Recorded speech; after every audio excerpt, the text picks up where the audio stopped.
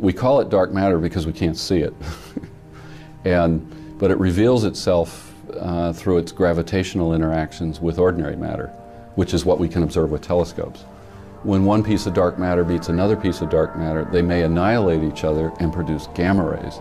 And so what we're going to look for are the gamma rays from that dark matter annihilation.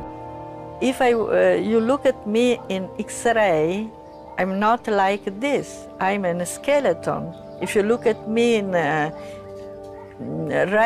infrared rays, I am like a cloud. So visibility strictly depends on the wavelength, on the frequency we are observing. When you look up in the optical sky, it looks very quiescent and stable and nothing changing with time. When you look at the gamma ray sky, you realize that there are violent phenomena in the universe that evolve very quickly. Gamma ray bursts being an example, something that for a brief instant of time, about a second, outshines the entire rest of the universe.